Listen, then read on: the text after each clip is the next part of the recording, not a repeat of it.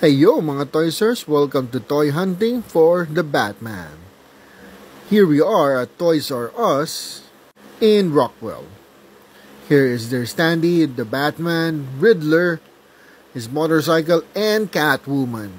Once you go inside, on the right side, you'll see the McFarlane toy stand. I really appreciate this toy line. So first up, we have Batman Unmasked. The one that I'm looking for is the Batman with the mask on, but sold out na, no? Here at the back, you can see that he's holding a mask, but inside this toy, the mask is nowhere to be found. Next up is Bruce Wayne with civilian clothes. Medyo baggy, no? Maybe he's hiding the costume inside and with this bag. And as you can see at the back, he looks cool with his motorcycle. Here we have Selina Kyle unmasked. Critics are praising her for her performance as Catwoman.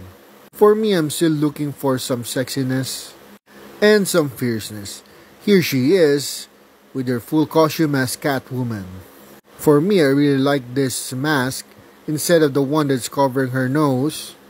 Medyo uncomfortable sa akin yan mga pare ko eh. Really awesome performance from Colin Farrell as the Penguin. Whenever I see him, I only see the Penguin and he is lost in his character. Really excellent job. And finally, we have the Riddler. Before, I thought his costume sucks because I'm familiar with the Riddler. But then again, after seeing the movie, the costume coincides with the theme. So there you have it. Wait for the part 2 of our toy hunt.